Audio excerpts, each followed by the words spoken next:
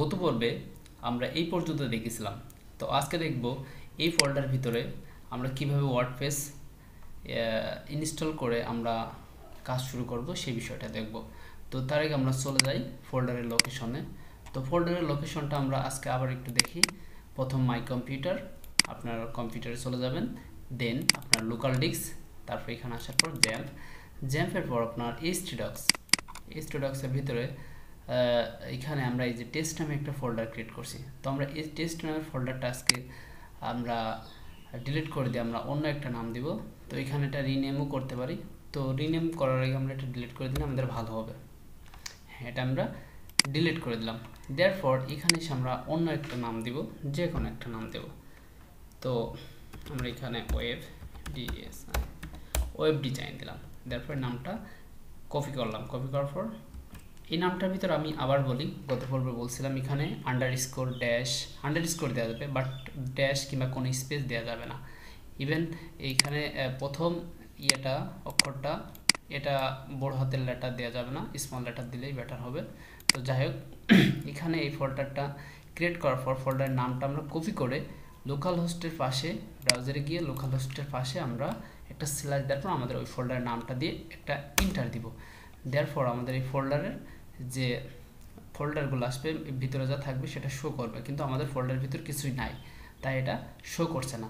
তো এখন আমরা চলে যাব এই ফোল্ডারের ভিতরে আমাদের কিছু জিনিস রাখতে হবে। সেটা কি? ওয়ার্ডপ্রেস, আমাদের মেন কাজ। তো আমরা ওয়ার্ডপ্রেসের অফিসিয়াল ওয়েবসাইটে চলে গেলাম।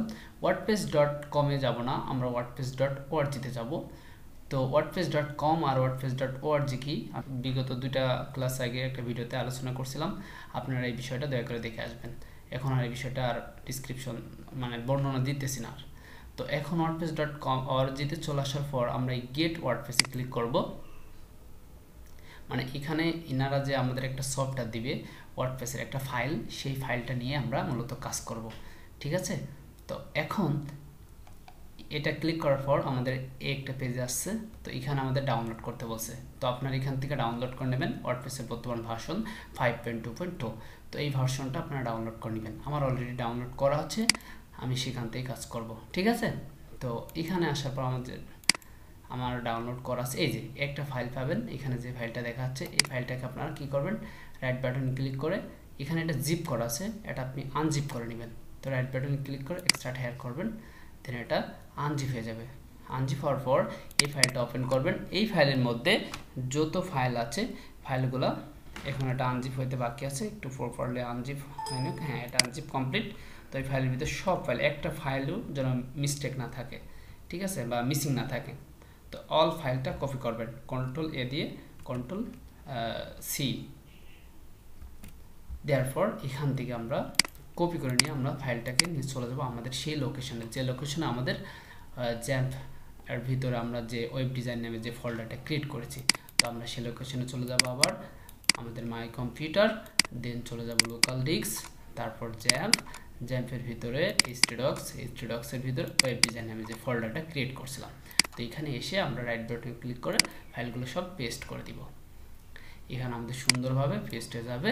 তারপর আমাদের কাজ হবে আমরা ব্রাউজারে চলে যাব, যেখানে আমরা এই ট্যাবটা কেটে দিই, wordpress.org ট্যাবটা কেটে দিলাম। এখানে আসব, এখানে আসার পর আমরা একটা রিলোড দিব। ফাইলটা আমাদের, হ্যাঁ দেখতে পাচ্ছি ফাইলটা সম্পূর্ণ পেস্ট হয়ে গেছে। এবার আমরা রিলোড দিব। রিলোড দিলে দেখব আমাদের ওয়ার্ডপ্রেসটা সেট আপ করতে বলবে। এখন আমরা ওয়ার্ডপ্রেস সেট আপ করবো। তো ওয়ার্ডপ্রেস সেট আপ করার জন্য ফার্স্ট এই স্টেপটা আসবে। তো আমরা ইংলিশই থাকবে আমাদের ডিফল্টভাবে যেটা আছে এটাই, দেন কন্টিনিউ। দেন এখানে বলতে যে আমাদের ওয়ার্ডপ্রেস সেট আপ দেওয়ার ফলে আমাদের 5টা স্টেপ পার করতে হবে। ওকে, আমরা 5টা স্টেপ পার করব। তো লেটস গো। এখানে আসার পর দেখেন আমাদের 1টা 2টা 3টা 4টা 5টা স্টেপের ভিতরে আমাদের একটা স্টেপই মেন। এটা প্রথমটা আমরা দেখি, সেটা হলো ডাটাবেজ নেম। তো এই ডাটাবেজ নেম আমাদের ওয়ার্ডপ্রেসের জ্যাম্প সার্ভারে আমরা যে লোকাল হোস্টের ইনস্টল করেছি, তো লোকাল হোস্টে গিয়ে আমাদের ডাটাবেস নেমটা ক্রিয়েট করে আসতে হবে। তাহলে চলুন বন্ধুরা আমরা ডাটাবেস নেম ক্রিয়েট করে আসি। তাহলে আমরা আবার একটা নতুন ট্যাব ওপেন করলাম, করার পর এখানে আমরা কি লিখবো, লোকাল হোস্ট লেখার পর আমরা একটা ইন্টার দিব। আমরা একটা ইন্টার দিলাম, দেওয়ার পর এখানে এই ট্যাবটা ওপেন হবে। আসার পর এখানে আমরা পিএইচপি মাই অ্যাডমিন ক্লিক করব। পিএইচপি মাই অ্যাডমিন আমরা ক্লিক করার পর আমাদের আরেকটা ট্যাবে নিয়ে চলে যাবে। তো আপনি direct local host /php my admin লিখলেও হবে, ঠিক আছে। তো আমরা এই php my admin এই পেজটাতে চলে আসলাম। আসার পর এখানে দেখবেন অনেকগুলো ফিচার আছে, আপনাদের দেখে অত হতাশ হওয়ার দরকার নাই। আপনারা জাস্ট এখানে ডাটাবেসে ক্লিক করবেন, দেন এখানে দুইটা অপশন আসবে। একটা অপশন আপনারা একটা ডাটাবেস নেম ক্রিয়েট করবেন যে কোনো নামে। তো আমরা যেহেতু ওয়েব ডিজাইন নামে যে একটা ফোল্ডার করেছি, আমরা জাস্ট একটা নাম মিলে রাখার জন্য এই ফোল্ডারটা করব, ওয়েব ডিজাইন, ঠিক আছে। আমি এখানে ওয়েব ডিজাইন স্পেস দিব না, ওয়েব ডিজাইন দেওয়ার পর এখানে আমি ক্রিয়েট অপশনে ক্লিক করব। এই ডাটাবেসটা হলো, আপনাদেরকে একটু আইডিয়া দিই, আমরা এই যে ওয়ার্ডপ্রেস সেটআপ করার পর ওয়ার্ডপ্রেস সেটআপের ভিতরে যে ফাইলগুলো থাকবে, যে ইমেজগুলো থাকবে, এক কথায় যে কন্টেন্টগুলো থাকবে, সেই কন্টেন্টগুলো এই ডাটাবেস লোকেশনে থাকবে সব কিছু, ঠিক আছে। এই জন্য আমাদের এই ডাটাবেসটা ক্রিয়েট করতে হবে। তো এখানের কাজ শেষ, এই ট্যাবটা আমরা ক্লোজ করে দিব। দেন আমরা এই পেজে চলে আসবো। এই পেজে আসার পর সেই ডাটাবেসটা দিব, যে ডাটাবেসটা আমরা এখনই ক্রিয়েট করে আসলাম এইমাত্র। দেন আমরা ওয়েব ডিজাইন নামে একটা ডাটাবেস ক্রিয়েট করছিলাম, তাহলে আমরা ওয়েব ডিজাইন। তারপর আসি আমরা সেকেন্ড স্টেপে। সেকেন্ড স্টেপটা হচ্ছে ইউজার নেমটা রুট দিতে হবে ডিফল্টভাবে। শুধুমাত্র লোকাল হোস্টের ক্ষেত্রে এই ইউজার নেমটা রুট দিতে হয়, আর পাসওয়ার্ডটা ব্ল্যাঙ্ক রাখবো, আমরা খালি রাখবো, কিছুই দিব না। ওকে, আমাদের সব কিছু কমপ্লিট। দেন সাবমিট। এখানে সাবমিট দেওয়ার পর আমাদের বলছে এখানে আমাদের সব কিছু রাইট, সব কিছু ঠিক আছে। আমরা দেন রান দ্য ইনস্টলেশন। আমরা আরেকটা স্টেপে আসব। এই স্টেপটা হলো ওয়ার্ডপ্রেস ড্যাশবোর্ডে ঢুকতে যে লগ ইন অ্যাক্সেস লাগে, সেইটা যে ইউজার নেম, যে পাসওয়ার্ড, সেই বিষয়টা আমরা এখন ফিল আপ করবো। তো এখানে আমরা একটা টাইটেল দিয়ে দিতে পারি।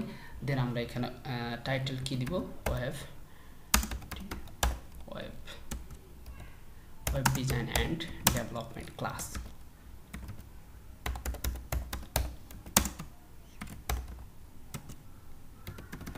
তো এখানে আমরা একটা ইউজার নেম দিব। তো ইউজার নেমটা আমরা জাস্ট কি দিব, এখানে ইউজার নেমটা আমরা ওয়েব ডিজাইনে দিই, যে নামে আমরা ডাটাবেস ক্রিয়েট করছিলাম। এই ইউজার নেমটা আপনার খুশি।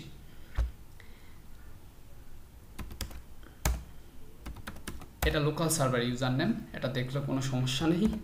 তো যাই হোক, এখানে আমরা পাসওয়ার্ড 1 2 3 4 5 এটা দিয়ে দিলাম। এখানে এটা রিকোয়ারমেন্ট আছে কনফার্ম পাসওয়ার্ড, এটা রিকোয়ারমেন্ট ফিল আপ করে দিলাম। দেন এখানে একটা ইমেল দিয়ে দিলাম র্যান্ডমলি। দেয়ারফর আমরা এখানে ইনস্টল ওয়ার্ডপ্রেস, আমাদের ওয়ার্ডপ্রেসটা সুন্দরভাবে ইনস্টল হয়ে যাবে। তারপর আমরা ওয়ার্ডপ্রেসের ড্যাশবোর্ডে ঢুকবো। দেন ওয়ার্ডপ্রেস ড্যাশবোর্ডের ভিতরে আমরা থিম ইন্টিগ্রেট করে আমরা কাজ করব। সেই প্রসেসটা আমরা একটু পরে হোক, নয়তো বা আমরা ভিডিওটা যদি লং হয়ে যায় তাহলে ভিডিওটা পুশ করে আমরা নেক্সট ভিডিওতে আমরা ওয়ার্ডপ্রেসের ভিতরে থিম ইন্টিগ্রেট করে কাস্টমাইজেশনের কাজটা কীভাবে করতে হয় সেই প্রসেসটা দেখব। তো দেখেন বন্ধুরা, আমাদের এটা সাকসেস। দেন এখানে আমি এটা সেভ করে দিই। দেন লগ ইন ক্লিক করার পর এখানে আমাদের যে ইউজার নেম পাসওয়ার্ড সেটা চলে এসেছে। তো কোন ইউজার নেম পাসওয়ার্ড, যে ওয়ার্ডপ্রেস ড্যাশবোর্ডে ঢোকার জন্য আমি কিছুক্ষণ আগে যে ইউজার নেমটা দিলাম, সেকেন্ড ইউজার নেম পাসওয়ার্ড সেটা। দেন এইটা দিয়ে আমরা এখানে লগ ইন ক্লিক করব।